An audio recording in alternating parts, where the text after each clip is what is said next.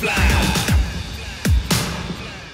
everyone, Ronnie Chavez here, and today we're going to be going over 10 ways to climb a wall or a building or different types of structures to get you on top of a type of structure. So anyways, let's go over these 10 techniques, starting with our very basic, the wall run. Now I have a tutorial on the wall run already, but just to go over it briefly, you're basically using your momentum, running straight at a wall, not head first, but foot first, so that you can plant off that wall with your foot, get so much height and power to land your hands on top and pull yourself up into a wall climb. So that's our first way to climb up a wall, is just the basic wall run to wall climb.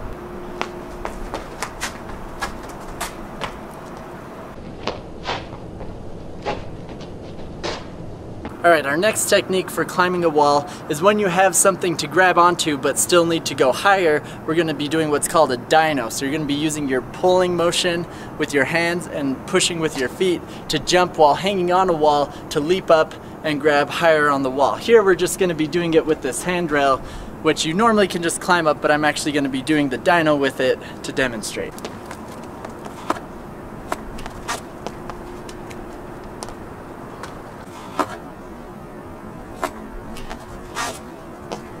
Alright, so for our next wall climb technique, this is actually when you have two walls close enough together that you can actually wedge your body between the two walls. And the first technique, depending on how close the walls are the split leg technique. And I'm going to do that right here. What it is basically is you're going to be placing both of your feet on opposite walls and wedging yourself between it like this. Make sure you have grippy surface to work with here, because you're going to have to put a lot of pressure into it and make sure you don't slip. And then you can also use your hands to kind of wedge your body as well, and that's what's going to help kind of lift yourself up to plant your feet higher and continue the ascent. When doing the split leg, body wedge, wall climb, whatever you want to call it, just make sure that you don't go higher than you're comfortable dropping down from, because you never know if there's that chance that you'll hit a spot where your foot slips. And it's also a lot harder coming down anyways, so make sure that you never go higher than you're ready to take the drop to your feet, because that can happen.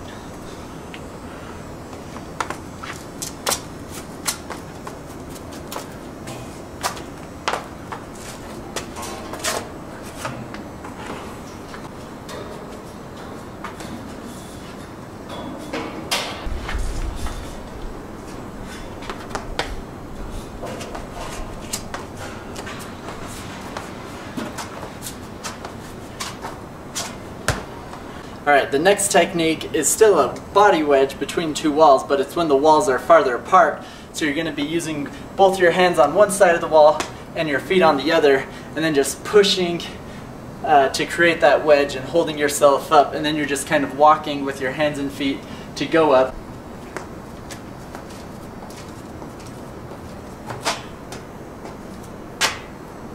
Alright, another wall run type trick is to actually do a wall run 360 grab and then pull yourself up. It's not really efficient in any way, actually makes the wall climb much harder, but it's just kind of a unique way and a challenging way to climb a wall. So this is the 360 wall run.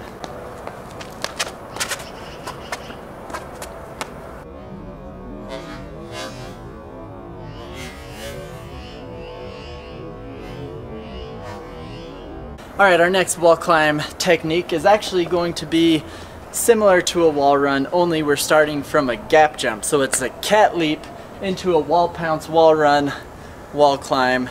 So basically, it's when you jump across a distance, hitting into a wall, and you're once again using your momentum to reach up and grab the top of the wall and pull yourself up, only we're starting with a cat leap.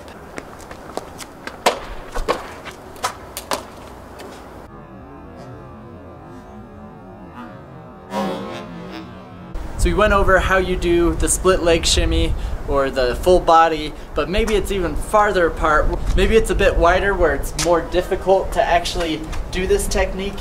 Like here, I'm barely reaching, so I'm just going to be inching my way up. So a much faster way would be to do the Prince of Persia tic-tac, cat leap. So basically what you'll be doing is tic-tacking off one wall to the other and then back again to just try and get as much height as possible.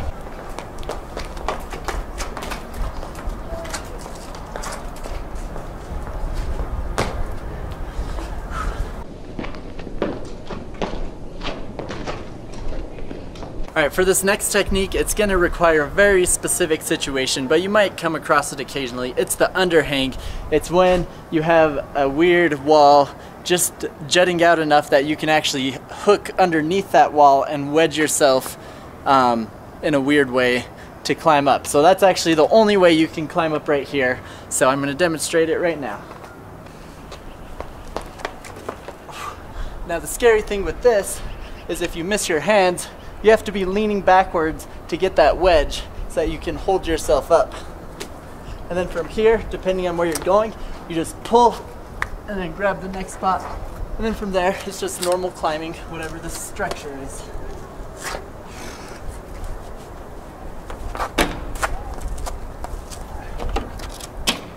This next one is another awkward situation where there's not very many places you'd actually use it, but there are places where you can find places to use it. So it's when there's a ledge that you have no place to put your feet on the wall, so you have to hang from the ledge, kind of flip yourself upside down and let the leverage weight of your legs bring you up on top of the wall. So in gymnastics there's a similar move on a bar called the pullover, so we'll just call this the wall pullover or overhang pullover. It's going to be a bit harder because you have a much thicker object to get past, and once you're on top of it, because it's flat, you really have to kind of wiggle yourself to get back on. So it's not efficient in being fast, but sometimes it's the most effective way to climb up on an awkward structure like this.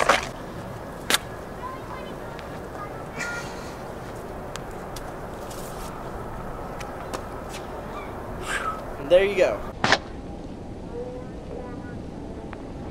Alright, for our last wall climb technique, it's actually going to be using a classic pipe drilled into a wall. You're just going to stick your hands behind it, climb up it with your feet on the wall. You want to make sure that whenever climbing pipes that it's a sturdy, strong pipe bolted into the wall. You don't want a gutter or plastic or anything that's loose or weak. You just want to make sure it's solid so that you're not causing any damage and you don't potentially fall and injure yourself. So, here we go.